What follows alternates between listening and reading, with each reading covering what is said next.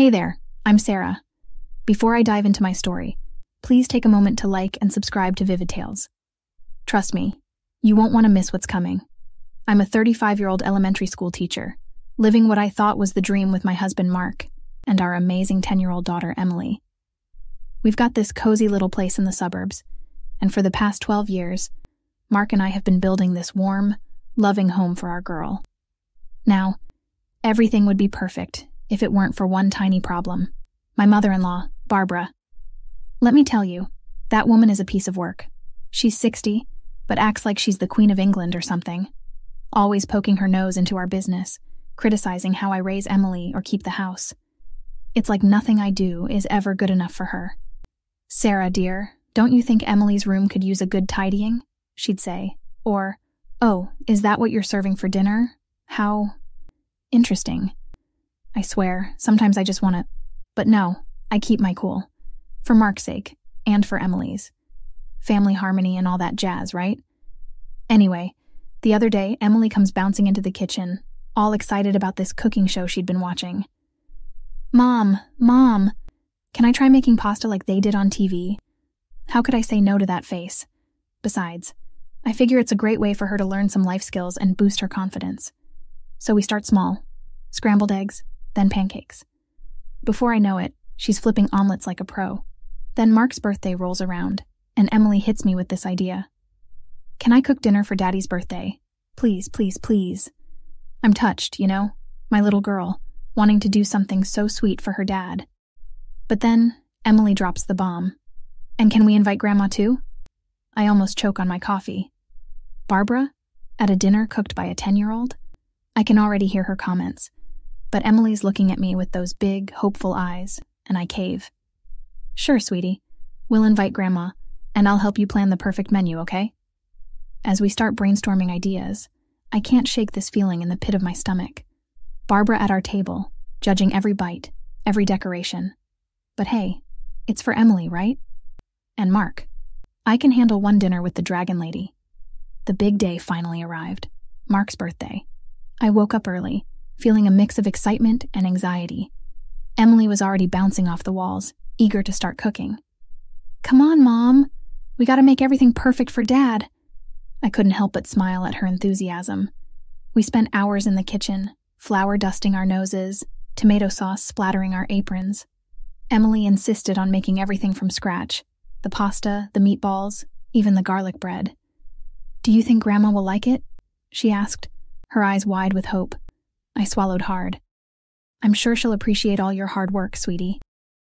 As evening rolled around, Mark came home, and Barbara arrived shortly after. Emily was practically vibrating with excitement as she brought out her creations. "Happy birthday, Dad. I made everything myself." "Well, with Mom's help." Mark's face lit up. "Wow, Princess, this looks amazing." I held my breath as Barbara took her first bite. For a moment, there was silence.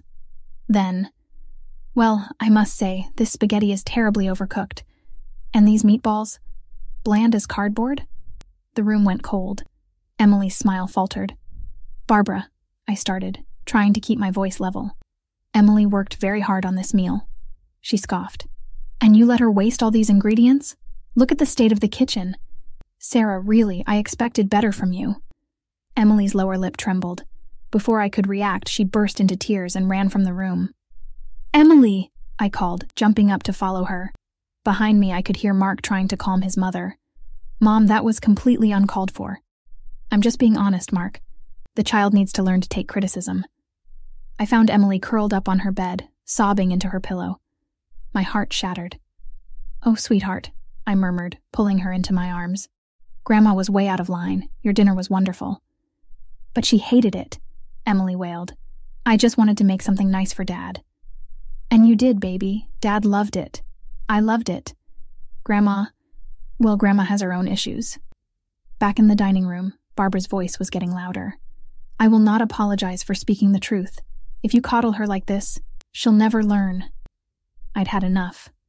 Leaving Emily with a kiss on her forehead, I stormed back to confront Barbara. "That's it," I snapped. "I've put up with your criticism of me for years, but I draw the line at hurting my daughter." Barbara looked shocked. "Well, I never..." "No." You never do think about anyone but yourself, do you? Emily is 10 years old. She poured her heart into this meal and you crushed her. Mark stepped in. Mom, I think it's best if you leave. Barbara's face turned an ugly shade of red. Fine. If this is the thanks I get for trying to help, I'll go. She stormed out, slamming the door behind her. The silence that followed was deafening. Mark turned to me, his face a mix of anger and sorrow. Sarah, I'm so sorry. I had no idea she'd react like that. I sighed, suddenly feeling exhausted. It's not your fault, Mark, but we need to talk about this. Your mother can't keep treating Emily, like this. He nodded, running a hand through his hair. You're right, this can't go on. As we stood there, the remnants of Emily's lovingly prepared meal growing cold on the table, I knew something had to change. This wasn't just about a ruined dinner anymore. It was about protecting our daughter, our family, from Barbara's toxic behavior. And in that moment, I made a decision. This would be the last time Barbara ever hurt my little girl. The days after Barbara's outburst were tough. My sweet, bubbly Emily became a shadow of herself. No more cheerful chatter about new recipes or begging to help with dinner. It broke my heart. One night, after tucking Emily in, I found Mark in the kitchen, staring at the untouched cookbook Emily used to love. We need to talk about your mother, I said. Mark sighed. I know, what she did. It's unacceptable. I've never seen Emily so crushed. This can't go on, Mark. We need to do something. We stayed up late, brainstorming. By morning, I had a plan. I wasn't just going to sit back and let Barbara destroy our family. I started keeping a journal, documenting every snide comment, every backhanded compliment, date, time, exact words. I wrote it all down. Sarah, dear, are you writing a novel? Barbara asked during her next visit, eyeing my notebook. Just keeping track of some things, I replied sweetly. With Mark's agreement, I installed security cameras in our living room and kitchen. Just for security, I told Barbara when she noticed. Her pursed lips told me she wasn't buying it, but I didn't care. I also encouraged Emily to express her feelings through art.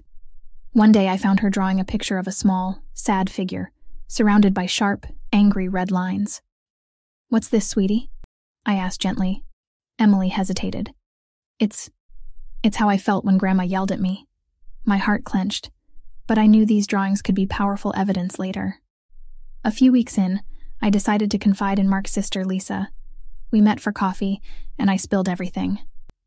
Oh, Sarah, Lisa sighed. I wish I could say I'm surprised. Mom's been like this for years. What do you mean? Lisa's eyes welled up. She's always been critical, but it got worse after Dad died. Nothing I do is ever good enough. I thought I was alone in dealing with this. I reached across the table, squeezing her hand. You're not alone anymore. We need to put a stop to this, Lisa. For Emily, for you, for all of us. We spent hours talking, sharing stories, and formulating a plan. By the time we left the cafe, we had a solid strategy to expose Barbara's behavior to the entire family. Are you sure about this? Lisa asked as we parted. I nodded firmly. It's time Barbara faced the consequences of her actions. We're not just protecting Emily, we're standing up for ourselves too. That night, I filled Mark in on the plan. He looked worried but determined. I hate that it's come to this, he said. But you're right. Mom needs to understand she can't treat people this way, especially her own family. As I lay in bed that night, my mind raced with all we had to do.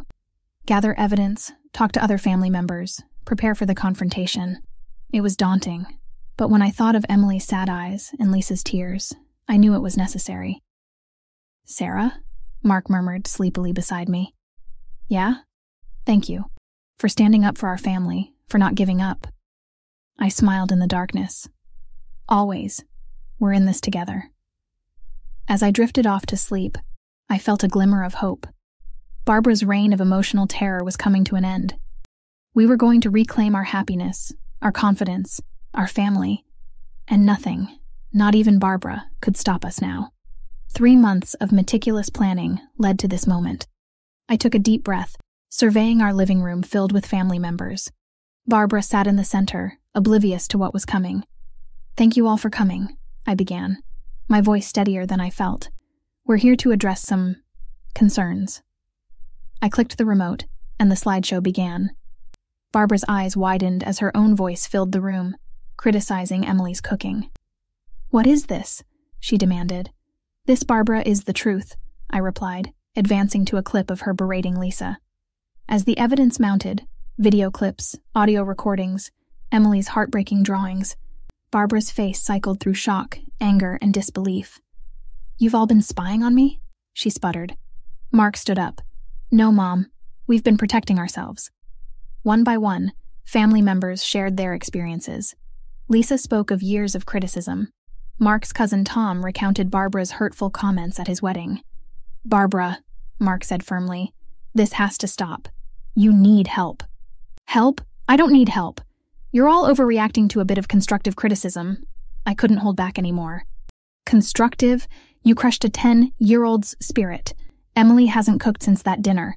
You've hurt everyone in this room with your criticism." Barbara looked around, seemingly realizing for the first time that she was alone in her stance. Her lower lip trembled. I never meant to." "Intent doesn't erase impact," I said. "We've made a decision as a family. You need to seek professional help, or we'll have to limit contact, including with Emily." "You can't keep my granddaughter from me," Barbara shouted. Mark stepped in. "We can, and we will if we have to. Mom, please. We're not doing this to punish you. We want to help you, but you need to want it too." The room fell silent. Barbara looked from face to face, perhaps truly seeing the pain she'd caused for the first time. I don't know how to change," she whispered. Lisa reached out, touching her mother's hand. "That's what therapy is for, Mom. We'll support you, but you have to do the work." Tears streamed down Barbara's face. "I'm sorry. I'm so sorry." I steeled myself. "Barbara, I appreciate that, but sorry isn't enough. You've caused deep, lasting damage. It will take time and effort to heal." Barbara nodded slowly. "I understand. I'll get help, I promise."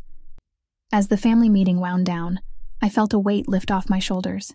It wasn't over. Far from it, but it was a start. Later that night, as Mark and I got ready for bed, he pulled me into a hug. "You were amazing today, Sarah. Thank you for fighting for our family." I leaned into him, exhausted but proud. We did it together, all of us. The next morning, I found Emily in the kitchen, tentatively flipping through her old cookbook. "Hey, sweetie, what you doing?" She looked up, a small smile on her face. "I was thinking, maybe we could make pancakes?" My heart soared. That sounds perfect. As we mixed batter and heated the griddle, I knew we had a long road ahead.